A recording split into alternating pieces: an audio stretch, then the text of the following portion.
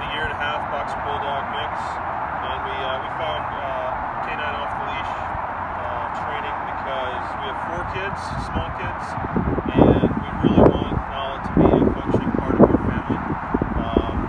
Our daughter with fur, so we got in touch with canine off the leash, and we met Becca, and she was able to really take Nala, who has a ton of energy and a lot of good spirit in there, and really help us get her to a place where she is responsive and she understands her role in the family. And we're really excited to get her home and see how she's going to react with the kids, and really just be part of the Wilson household. So really exciting to see the updates daily that we get from Becca, to see all the progress. It was night and day. From day one, we saw her on the leash pulling video, and then about 15 minutes later, walking calmly next to Becca was pretty amazing. So the kids look forward to it every single night, and I'll tell you, it's worth every penny to have a dog